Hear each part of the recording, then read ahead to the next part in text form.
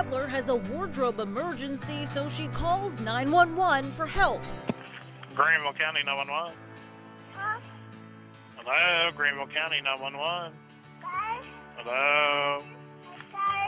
When 2-year-old Aliyah couldn't put on a pair of pants, she did what her mother told her. I've always told her to call him when she needed help, but I didn't know. I didn't know she would take it to that extent. Police explained they have to respond to 911 calls no matter what.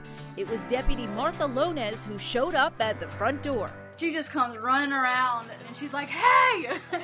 And she has one pant leg on and the other pant leg is off, and she's like holding on to him, like waving at me. From there, Deputy Lohnes sprung into action. So I helped her put her pants on. She asked me to help her put on her shoes, and then she just got up and like jumped in my arms and wouldn't let me go. The 911 call brought back fond memories for the deputy, who used to dress up as law enforcement as a little girl. I would call 911 just because I wanted to see police officers show up at the house because I like them so much. The two now have their own special bond, tied together by those 3 important numbers.